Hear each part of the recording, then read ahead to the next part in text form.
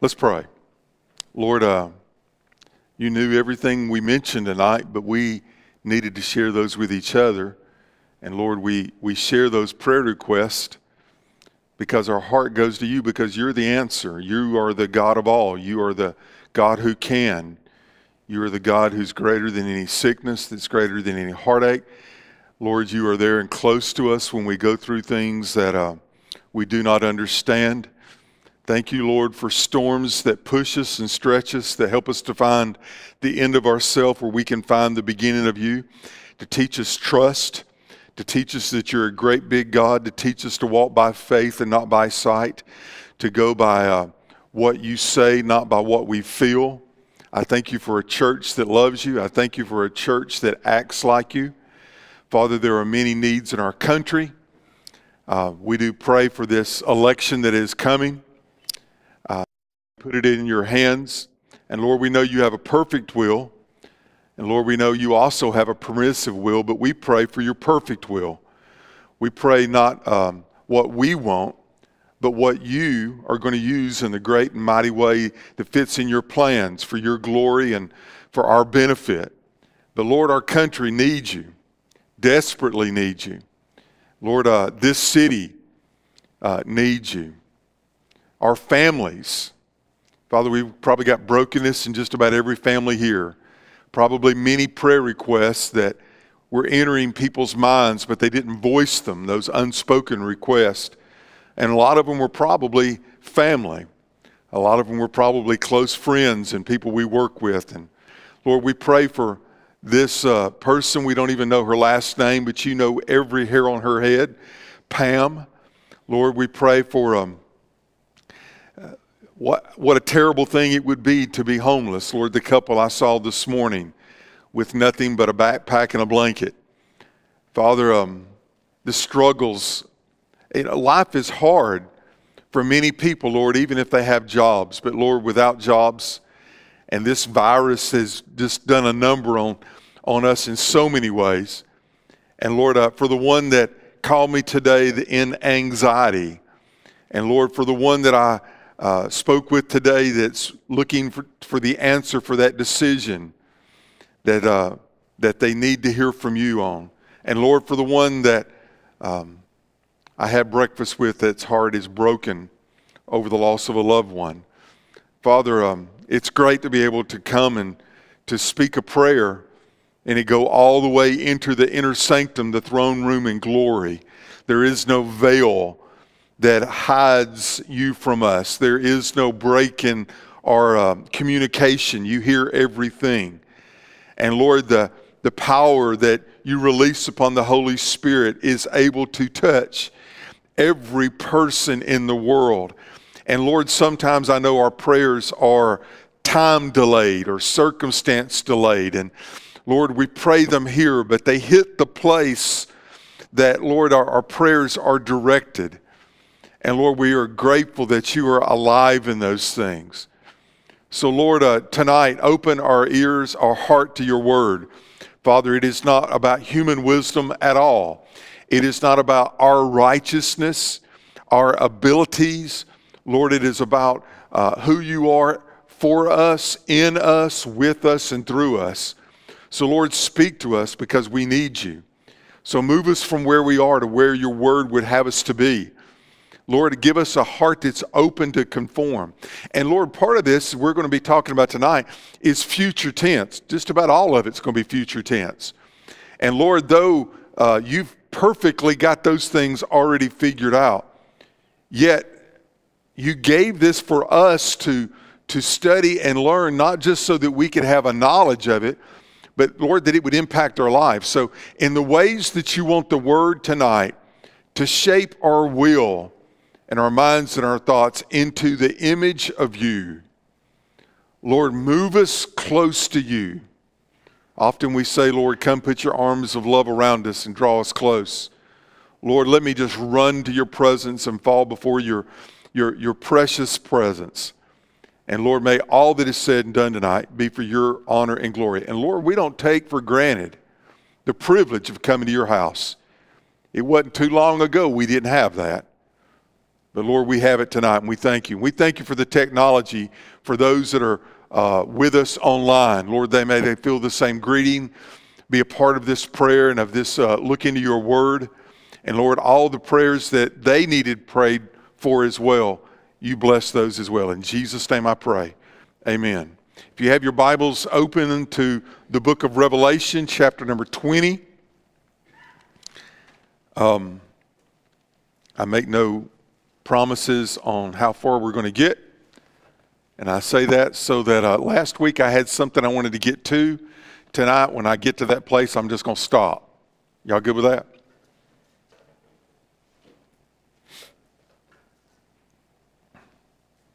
Oh, can I give you all praise? The Braves won today. Took them 13 innings. Amen, hallelujah. Wild card, yeah. So I'm just praying for, I noticed on both teams, some of them, I know some of them are Christians, and they do certain things after they get a hit or something like that. And this time of year, more people are watching, and I just hope God gets great glory out of all those things. Amen. And for the kids on Friday night playing football, Gibson scored a touchdown this past week. Amen. We just pray God's protection for them, and all these teams are doing all these things, and doesn't seem like very many COVID cases, does it? So maybe we're getting wise. I don't know. Revelation, if you're not there, you just quit looking. But Revelation chapter 20, I want us to, last week we talked a little bit about the millennium, what it would be like during the millennium. But let me just put it forth in this way. It will be peaceful. The Lord will reign. There will be no crime. There will be no need for police. There will be no armies. There will be no martial law. There will be no force because Christ will be there. It will be the earth as it was planned for and wanted to be, like it was in the Garden of Eden. And the blooming of this world, though the taint of sin will still be here. Leaves will still die in the fall. Those things will come at a future tense when God will give us a new heaven and a new earth. But there will be things that will be done in a wonderful way. And really the age will be kind of like it was before the flood, the living age for those people. Those that have been raptured and have their new body, they will be ageless. Amen? We'll have that body that will be shaped still for work. I hope you're good with that. Shaped still for work. And though Christ will reign on this earth, we will still be clothed. Amen? And clothing is one of those things that, remember, when God, I said this sometime last year in one of my sermons, I said we get back to the beginning, it would be like it was when Adam and Eve were naked before God and were not ashamed. But because of their sin, they had to cover up. Now, like in a marriage relationship, they can be open and not ashamed, right? But in this world, we cover up things. And even in that time of the millennium, we will still be clothed. Listen, Christ will even be clothed. Christ will be clothed. So there's still that veil of walking during the time of the millennium. And understand, those who had the mark of the beast were killed. Those who bowed the knee to the Antichrist were killed in that last battle. They're gone, right? Now, there was a group of people, though, that were not believers in God, in Christ, but still did not bow the knee to the Antichrist and take his mark. And they will continue to live. They didn't die in that last battle, and they will continue to live in this new regime of Christ here on this earth. And it will be a wonder for them. People will be born during that time. There will be children. It says that we quoted the scripture out of Isaiah where the child would be there at the hole of the snake, the adder, but not be afraid. Everything would be different. Animals will not eat other animals. They will all go back to just simply vegetation. Just a place like it was before the flood, before the curse, really, and really a good time here on the earth. Now, in the very first part of chapter 20, for this to happen, the Antichrist and the false prophet were taken and judged and thrown into the lake of fire. That's the last place for the unbeliever. So the Antichrist, the false prophet, they do not pass go, they go straight to jail. They go straight to the lake of fire. For all of you Monopoly fans, right? They went straight to the lake of fire. But Satan, God had a different plan for Satan. Look what it says in verse 1. Then I saw an angel coming down from heaven having the key to the bottomless pit. That means now that it is locked. And a great chain in his hand. Anytime you look at this and you see the adjective there, if we would think of a chain, I've got a couple pretty heavy chains at the farm, and I use them around, and I can pretty much pull up anything or drag anything around, us guys and our tractors, and we like to do all that kind of stuff. But here, this is a different type chain, and it says a great chain. Now, let me just put Brian's adage to this. This is a chain that will not be broken. I think that's why he's putting that there. This is a chain, but this is a breakless chain. It's a great chain, all right? So he says, and he laid hold of the dragon. Now that's what, I believe that was Revelation 12. He was called the dragon, right? That serpent of old. When you think of a serpent, what's the first thing that comes to your mind? Well, on the earth now, what do you think of as a serpent? Snake. Anything else come to your mind? Scorpion.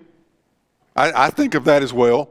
I mean, a scorpion doesn't really have, when God gave us a scorpion, they don't have too many wonderful things they go around doing, but they can sure sting you. I'm also told it's a very terrible sting. Never been stung by one, so I don't know. But he's called a serpent. I don't think of too many things good about a serpent, do you? There's really no great quality of Satan. I understand Ezekiel 28. At one time, he was full of wisdom and beauty. Didn't say that he was all beauty. Didn't say that he knew everything. He was full of wisdom, but he was not omniscient. He did not know all. People have asked me, and they say sometimes, does Satan hear your prayers if you don't verbalize them? And I said, no. He doesn't know your thoughts. They can put thoughts into your mind, but they cannot read your mind. All right? That should give you great comfort. Also, let me just throw this in here. This is free. If you really want to get on Satan's nerves, pray out loud. Let those demons that are around you hear your praise for God. If you want to put them in a bad mood, let them hear the praises of God. Amen? So if you just feel kind of spunky one day and you just want to just poke your fingers in a demon's eye, pray out loud. Amen? It'll make you feel better as well. But understand, he was created with beauty, but he lost it in sin. Sin takes away the beauty out of everything. I mean, there can be I had breakfast this morning with Jimmy Eccles, Janice Dale's brother. And he said the most beautiful picture in all the world, he asked, he said, I thought about this. He said the most beautiful picture that we have in all the world is a mother with a baby. And I thought, well, amen. Just the nurturing of the mother, the beauty of that baby. He said that's the most beautiful picture we have in all the world. But that baby's going to grow up. And guess what? It's going to be a sinner. It's going to talk back, right? And do things purposefully wrong. There's beauty, but sin always takes away beauty, all right? So here, Satan is called a dragon. He is called a serpent. He says, who is the devil? That is the deceiver. And Satan, that is, Satan means the accuser of the brethren. And he bound him with that chain for 1,000 years. And he cast him into the bottomless pit and shut him up and set a seal on him so that he should deceive the nations no more. I'm going to pause right there. A bottomless pit. How can a God create something that has no bottom on it? Well, we don't know that there is an end to the galaxies that are out there. Matter of fact, as we study the galaxies that are out there, y'all remember when we were talking about a light year and how many, that's how far a light could travel when we think of, what is it? I want to say 640,000 miles per second. That's not correct. I'm saying that wrong. Somebody online is going to Google this, and they're going to call one of y'all and tell me what the speed of light is. But the speed of light is how much light travels per second. And if you did that for an entire year, that's called a light year. And we think of the galaxies that are out there. If you start on one side of that galaxy to move to the other galaxies, they're saying that it's trillions of light years from one side to the other. Now, when we look at this time here for the millennium, it's 1,000 years. Now, is that 1,000 years of 24 hours a day? I do not know, and neither do you. Because time is going to change a little bit, because the age is going to change a little bit. It'll be like it was before the flood. They will live, the life expectancy won't be 80, 90 years, whatever it is now, right?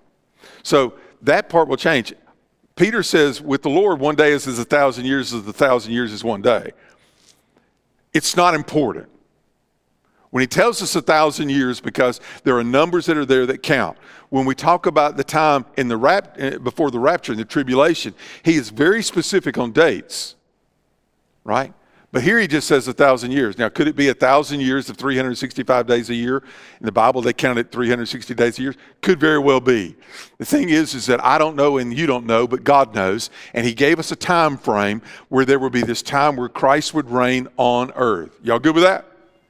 And during that time, here's the point of it. During the time that Christ will reign on earth, somebody just quoted in once, now they're going to tell us what a light year is. How much is it, Ernie? They don't know. They didn't tell you. All right. 186,000 per second. Thank you. See, that's why we're church. We do things together. All right. So, now where was I? What? The time on earth is the same time when that Satan will be bound. All right, for whatever time that we're going to be that 1,000 years on earth, and we're going to be working with Christ, Christ will reign. For that same time, Satan will be held by these chains in a pit. Did God put him in a galaxy out there where he's just going to be there from one side to the other? Maybe just let him fall through the skies. I don't know. But God has a place for him that Satan does not want to be, right? And think about this chain. He's chained in this bottomless pit, right? And he can't go anywhere. And all he's got to do is think. All he's got to do is think. So here it says, he is put in the bottomless pit, shut him up, sealed him, so that he cannot deceive the nations no more till the 1,000 years were finished. But after these things, he must be released for a little while. Here's the obvious question people ask. They'll say, why in the world you got him? Why didn't you go ahead and throw him in the lake of fire? I mean, he's no good. Everything Satan touches is for the glory of sin. It's for the ugliness. He wants to steal, to kill, and destroy. So why would God give him another chance? Why would God release him from this bottomless pit and let him go out into this earth where Christ has been reigning for 1,000 years and begin to do what Satan does? He is the accuser of the brethren. That means he's going to come back and start bad-mouthing Christ. He's going to start twisting the truths of Christ. And remember what I've said it so many times here. I've said Satan always attacks relationships. Now, during that 1,000 years, there will be people who were who did not take the mark of the beast, but were not believers, who continue to live during the millennium. Some will become believers and give their heart and their life to Christ during that time. Others, I don't know why it is about our human spirit, but others will not.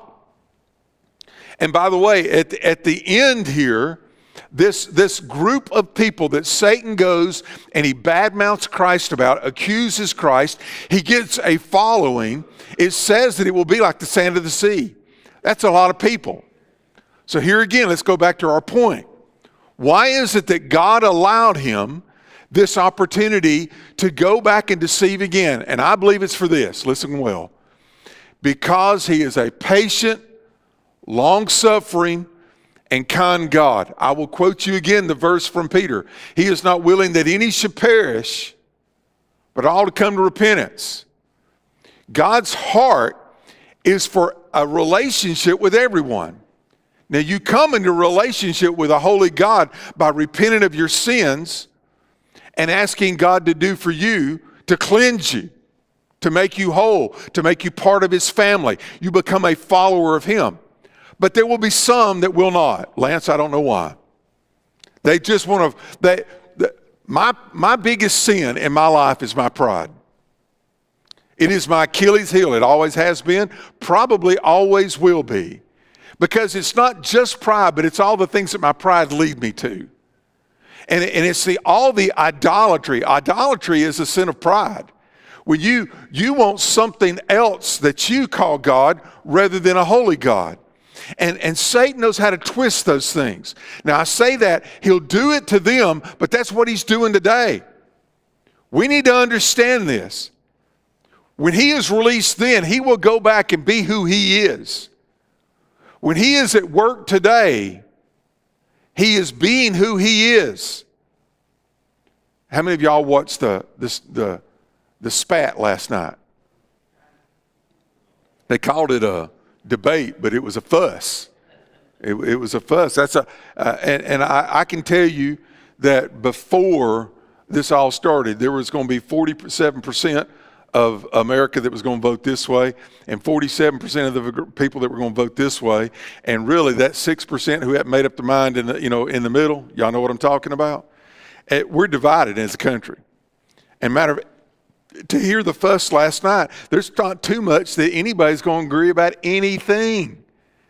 And how is all of these things going to happen? Listen, we live in a world of sin where Satan is always about tearing down. How is it that people that can be so close lose all that? It's the work of Satan. The Bible says that we are in a spiritual battle. Are you listening? Spiritual warfare. How many of y'all have felt that? How many of you have found yourself vulnerable to that? How many have found yourself tired and weary from that? How many of you, things are going on in your life and it seems like there's this huge storm and all that, and you have to almost pause and say, hold on, we're not warring against flesh and blood, but against principalities and powers, about spiritual rulers of darkness in high places. Understand that those things are there. And when Satan is released, he will go to empower through accusation, gossip. He will empower through lies. He will try to tear down. By the way, you need to understand that's exactly what he's doing today. Don't fall for it. Don't get into it at all. Well,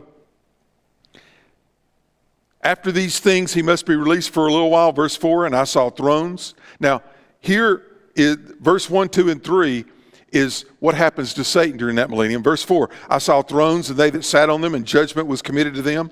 This is during the millennium. I saw the souls of who have been beheaded for their witness to Jesus. That was during the tribulation. And for the word of God, those people who were martyred for Christ's sake, who had not worshiped the beast or his image, had not received his mark on their foreheads or on their hands. They lived and they reigned with Christ for 1,000 years. Think about that. They were so devoted to Christ that they were threatened that they would be beaten, persecuted, killed, martyred, and they didn't care. They loved Christ more. And now, after they've been through all that, all the terror of it, they gave their life. Christ gave their life for them. They gave their life for Christ. And now they've been given this special place of reigning with Christ. Think about this. Why would God cannot step off the throne? Amen? We cannot limit God. He's God.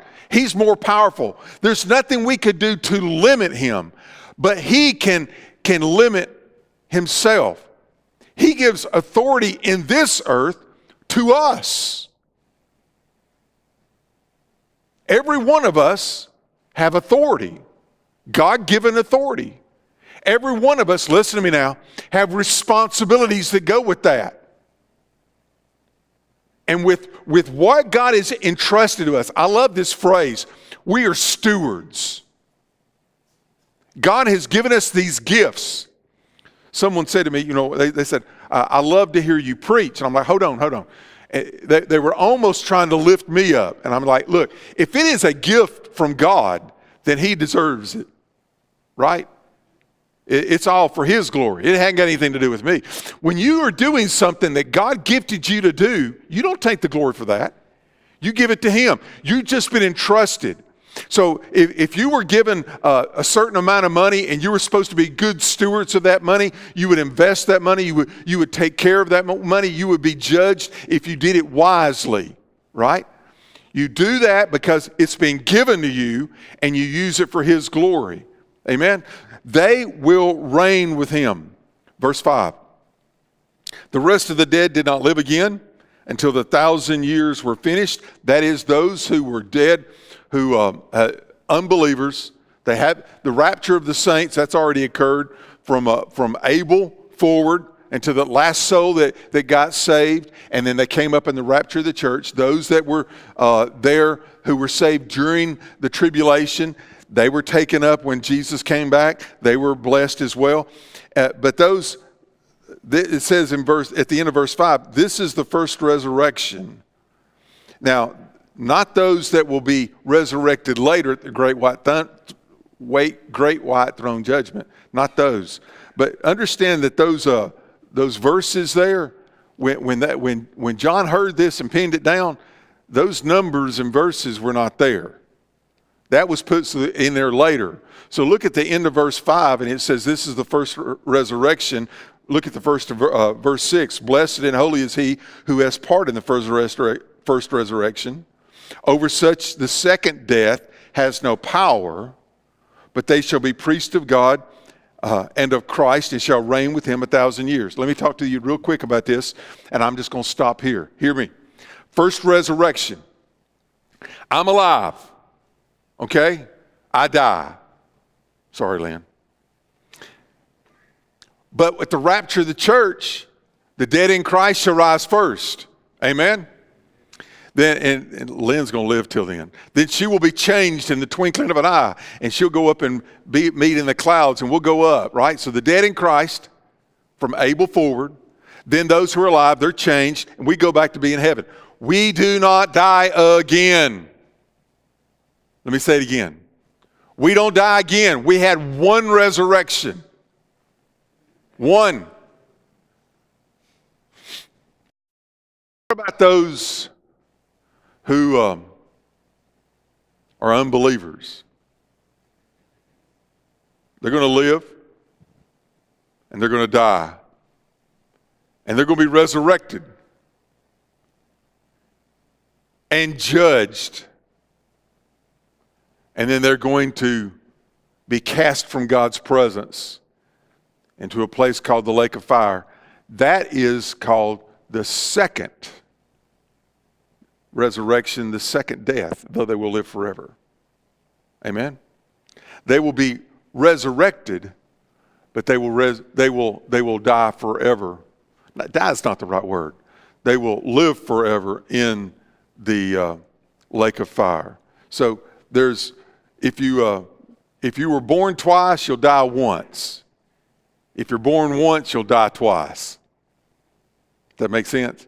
If you're born twice, that means you were born a physical life and you were born a spiritual life, and you only have to die one time. Die to this earth, you never die again.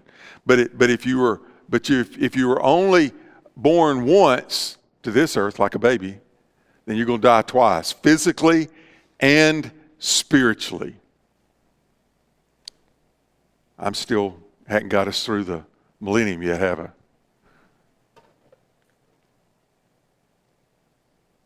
I got no, I'm not going to do it.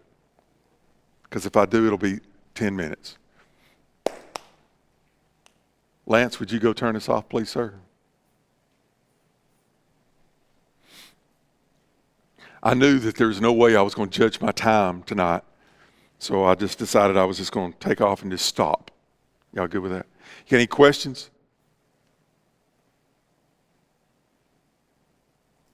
No questions?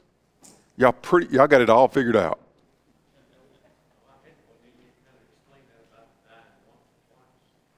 Say it again. I got it. Yeah, they're still dead. When the rapture of the church, they're still dead.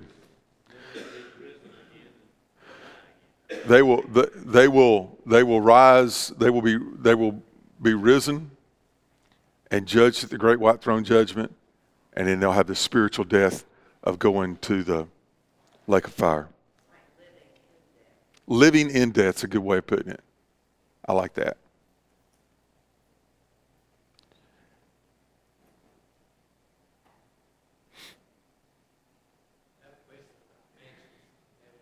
Marriage? Mansions. We're not there yet.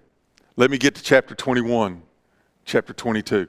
Let me share one part of that. Because I think I said this last week, but so many people are looking for the new heaven and the new earth of chapters 21 and chapter 22. And when you hear them talk, when Jimmy lost Valvarith and she passed, and that couple had been together all the time.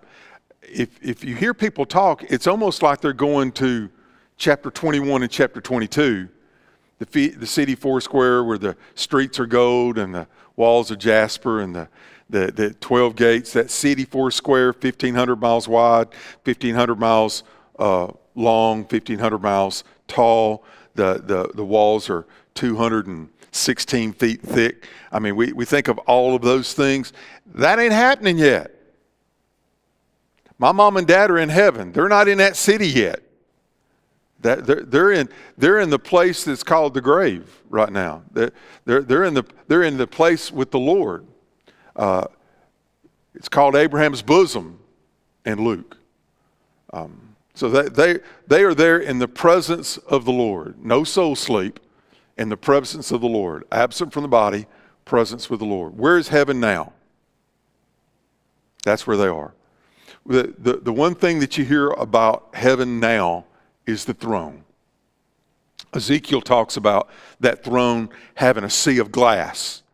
Also, Revelations 4 talks about the throne with the sea of glass. It's almost as, and it talks about those souls that were martyred being under the throne. And it's like, if I'm not careful, I'm going to go too long here. Ezekiel 38, when it talks about Satan, and it talks about he was the guarding cherub who covers. He was the one who was kind of like the protector of heaven, almost as if he was the gatekeeper of being in the presence of God. It's like the throne that you hear so much about. He could not. You just didn't walk into the presence of God. You didn't walk into the presence of the king. You had to go through the gatekeeper. And that was probably Lucifer's job before he sinned. But being in that place now of being on that top part in the presence. That's what we hear about heaven today, is just simply being around the throne in the presence of God. But for my parents that are already in heaven, when the rapture of the church comes, they'll get their new body. They'll go back to heaven. We'll have the marriage supper of the Lamb. Going to be good. And then when he comes back to the earth the second time, we'll all come with him and we will reign with him on the earth for that 1,000 years. This is not the last time I'm going to talk about all this. If I'm your pastor for a while, we'll go through it all again at some point in time. But I got going on Wednesday nights with this God of the resurrection, and it's taken us a while. Let me pray us out and we'll go. Lord, I thank you for being the God of the resurrection. You're the only God who has life. You hold life. You keep life. You give life. I pray, Lord, for those people who do not know Jesus Christ as their personal Savior. They were born once, but Lord, I don't want them to die twice. I don't want them to die physically and spiritually. And Lord, I thank you for saving me where I will die once physically, but I'll never die spiritually. Thank you for being that kind of a God. Give us a heart for souls. In Jesus' name I pray. Amen.